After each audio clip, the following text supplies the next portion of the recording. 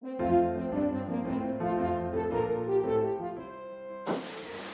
everybody, today we are looking at 1872-73 outfit for archery. It's based on the first Trixophyllite painting and I've recreated it for my second book. So let's have a look how to achieve the silhouette and what is lurking underside all those layers. Quite a lot of layers here today, but the outfit is quite comfortable to wear. So let us have a look. So the usual undergarments, a very light cotton chemise with some lace and decoration, drawers, obviously split, and nice silk stockings. Next layer, corset. And we have a plain corset in white. Let's see if it fits. It's made in couture brooch with some cotton decoration, and it's already showing the change in style from the shorter corset before to the longer line as the hips are getting a bit more emphasis. Let me have a look.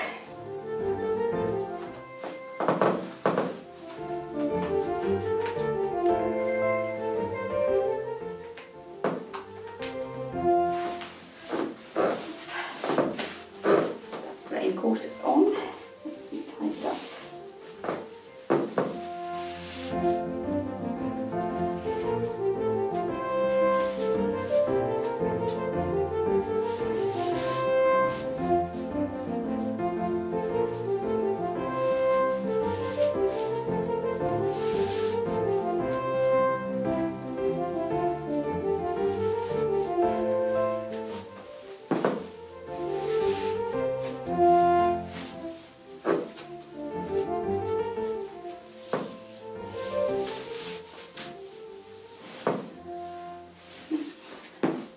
We are all in.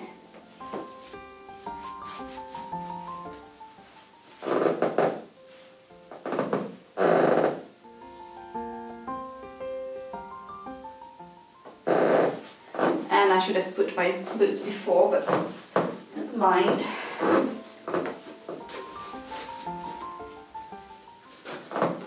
At least I still have my button hook.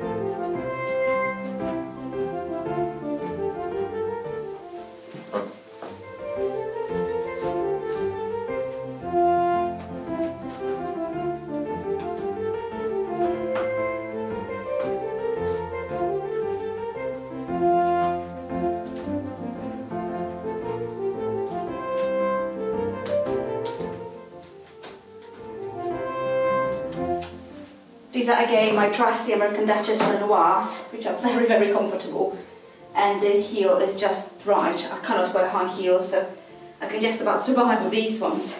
Now with the first, oh dear,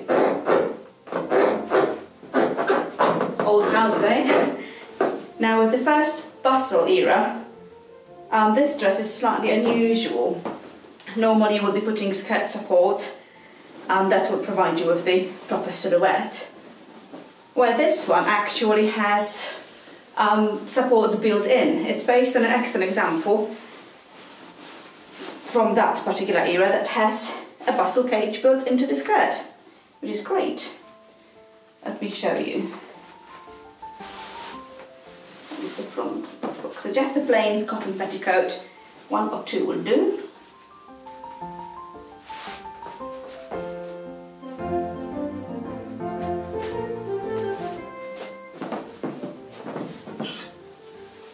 So that's the skirt in silk grosgrain.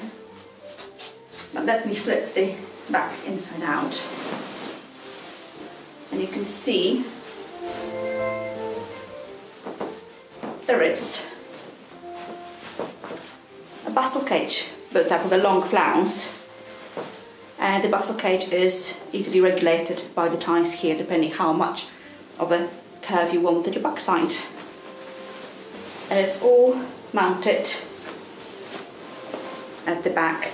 The pattern for the whole ensemble is in my second book, The Victorian Maker 2, alongside with the instructions.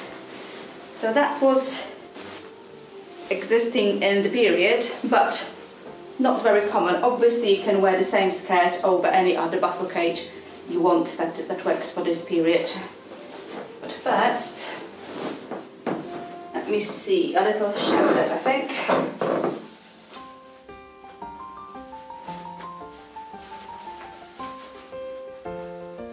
If I can squeeze through.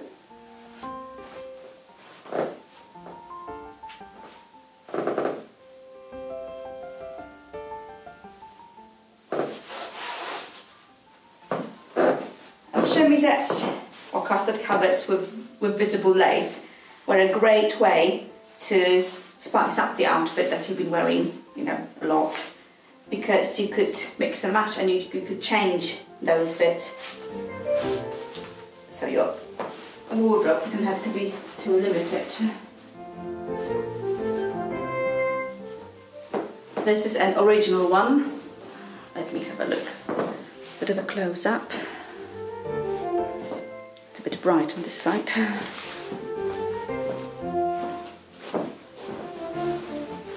And let us jump into that skirt. The skirt is trained, but it can be hooked up for walking to the floor length.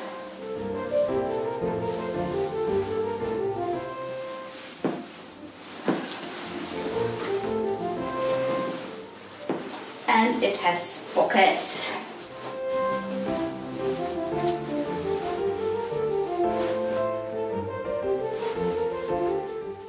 One pocket is at the waistband, hidden here, and the other one is at the back.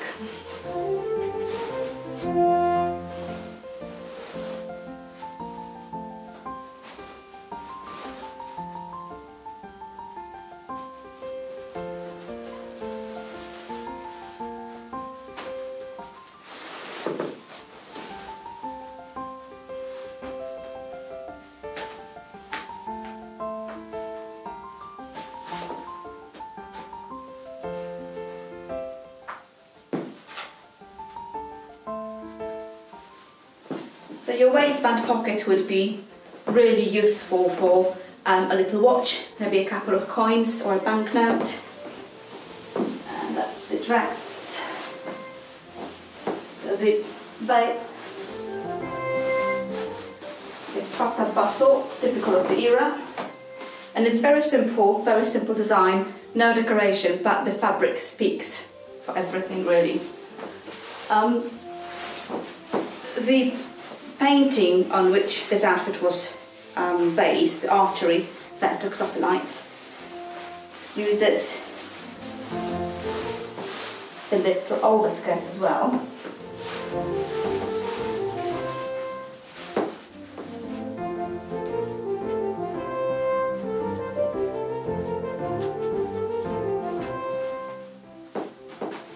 Okay. And this can be bustled additionally too.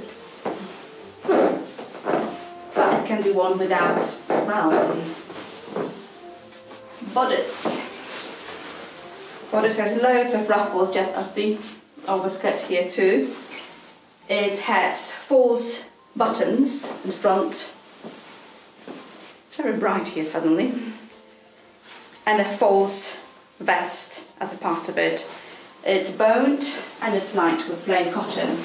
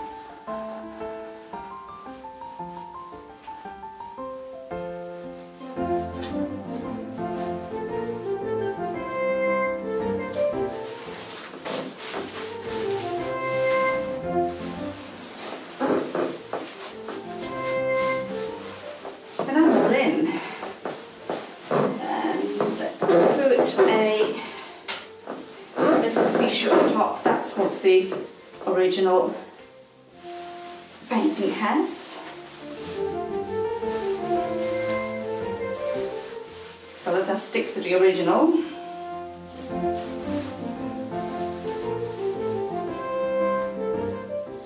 Maybe I should have ironed it first.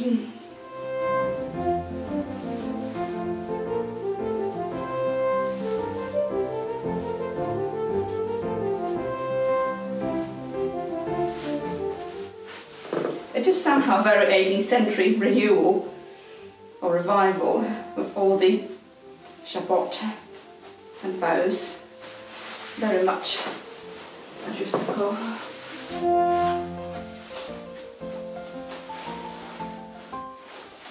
Right, hat. Matching shallow topper.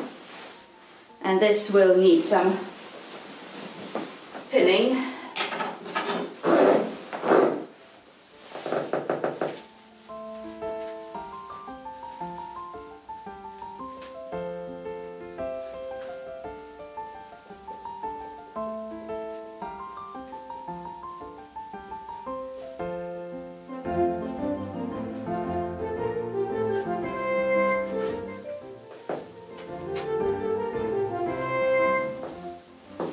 Should do.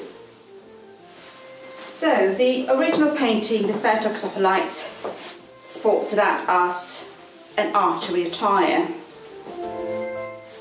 And if we look at those sleeves, they're not really the kind of sleeves you associate with archery, so it would be interesting to see how the ruffles actually fare when we start shooting. There's loads of ruffles here.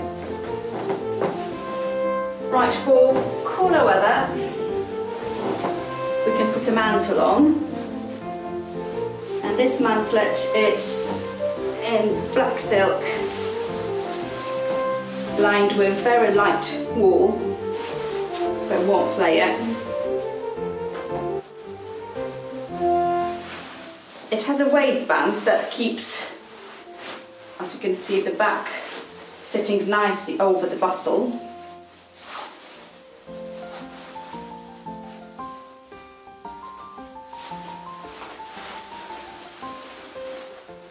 And the front can close with buttons, with hooks, or just with ties.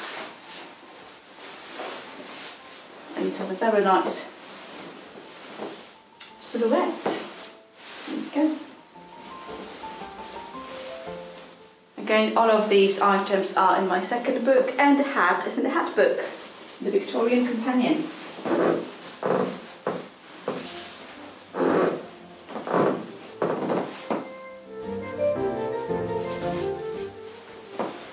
I hope you've enjoyed it all. Just like flashing. It's not exactly Batman, but flashing a bit.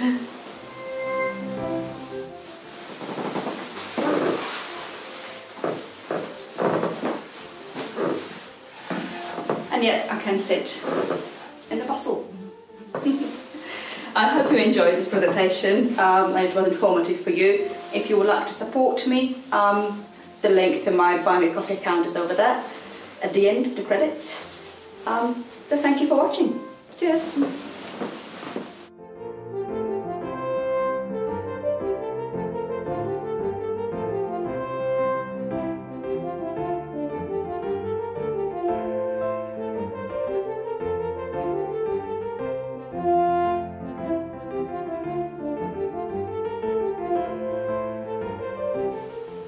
Right, let's test how this one works.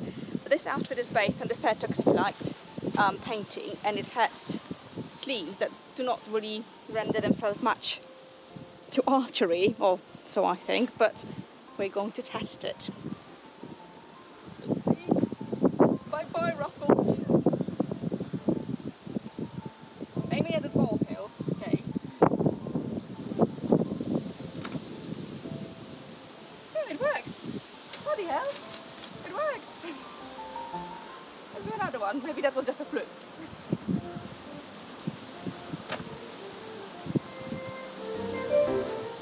Wow! Oh, what did I know? Well, there is some damage, but not much.